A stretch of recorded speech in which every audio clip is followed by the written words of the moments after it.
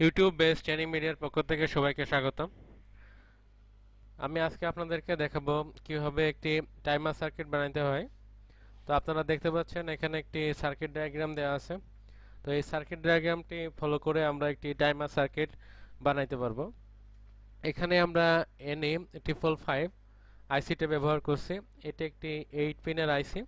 তো এখানে দেখেন পিন নম্বর দেওয়া আছে। পিন নম্বর এখানে ডায়াগ্রামের সুবিধার্থে সেভাবে দেওয়া হয়েছে, যেমন এটা 1 নম্বর, 2 নম্বর, 3 নম্বর, 4 নম্বর, 5, 6, 7, 8। তো আইসির পিন তো আপনারা জানেন সেটা সিরিয়াল বাই থাকবে, তবে আপনারা এটা দেখেই হবে করে নিতে পারবেন। তো এই কাজটি করার জন্য এখানে দেখেন যে রেজিস্টার লাগছে, যে 1 এম এর একটি রেজিস্টার।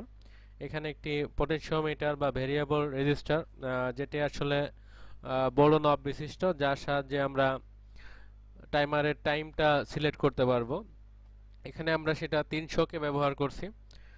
তো দেখেন এখানে যদি 300 কে ব্যবহার করা হয় সেক্ষেত্রে 5 মিনিট পরে এটি টাইমটা পাস করবে, মানে আপ পজিশনে যাবে। আর যদি 3 মিনিট রাখতে চাই সেক্ষেত্রে 180 কে নিয়ে আসতে হবে। যদি 60 কে রেজিস্টার দেওয়া হয় সেক্ষেত্রে 1 মিনিট আসবে, অর্থাৎ রেজিস্ট্যান্সের মান যত কমবে তত টাইমটি কমে আসবে। আপনারা আরো বেশি মানের চাইতে গেলে এখানে মানটা বেশি করে দেন। তো দেখেন এখানে একটা ক্যাপাসিটর 1000 মাইক্রোফ্যারাডের ব্যবহার করা হয়েছে।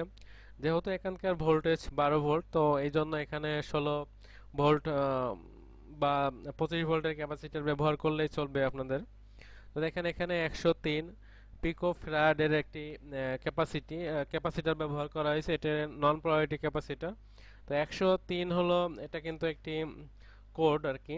103 যেটি কোড অনুযায়ী বসানো হয়েছে। সেক্ষেত্রে এটা হলো পিএফ হলো ক্যাপাসিটরের নাম। তো যেটার গায়ে 103, এটার অর্থ হলো যে এখানে আসলে 103 মানে 10-এর পরে আরো, যেহেতু এখানে 3 আছে, তো এই 3-এর জন্য আরো 3টা শূন্য, অতএব এখানে 10,000 হতো। তা 10,000 পিকোফ্যারাড মানটা হবে 10,000 পিকোফ্যারাড। সেই ক্যাপাসিটরটা এখানে ব্যবহার করা হয়েছে। এখানে 10K একটি রেজিস্টার আছে। আর এটি একটি ট্রানজিস্টর বিডি সিরিজের 136। আপনারা যদি এটা না পান সেক্ষেত্রে আপনারা বিটি, অর্থাৎ সেটা বিটি হলে এটা টায়াক হয়, টায়াকও 136 এখানে ব্যবহার করতে পারবেন। তো বিটি সবসময় পাওয়া যায়, এটি আপনারা সহজেই পেয়ে যাবেন। এখানে দেখেন আইএন 14001, এখন 14001 যদি এটা আপনারা না পারেন, এটা আপনারা এখানে 4007 এটাও নিয়ে আসতে পারেন, কোনো সমস্যা নাই। এখানে ডায়োড ব্যবহার করবেন নর্মাল যেগুলো। এখানে রিলে কয়েল ব্যবহার করা হয়েছে। এখন বাজারে 12 ভোল্টের এই ছোট ছোট বিভিন্ন রিলে, যেমন আমার অন্য ভিডিওতে আছে, বিভিন্ন রিলে পাওয়া যায়। সেগুলোর ভিতরে কিন্তু অনেকগুলো আছে 5 টার্মিনালে, যা দুটি যে কোয়েলের এবং 3টি হলো কন্টাক্টের এনওএনসি থাকে। তো এছাড়াও আপনারা 5 পিনের ছাড়াও আরো হলো আপনারা বেশি পিনের পাবেন, যেমন আপনারা 8 পিন বা 11 পিন এরকম আর কি বিভিন্ন পিনের পাবেন। তো সেই ক্ষেত্রে আপনারা টাইমার ব্যবহার করতে পারবেন। তো এইভাবে নিয়ে আমরা টাইমার বানিয়ে নিতে পারবো, এতে খুব বেশি খরচ পড়বে না।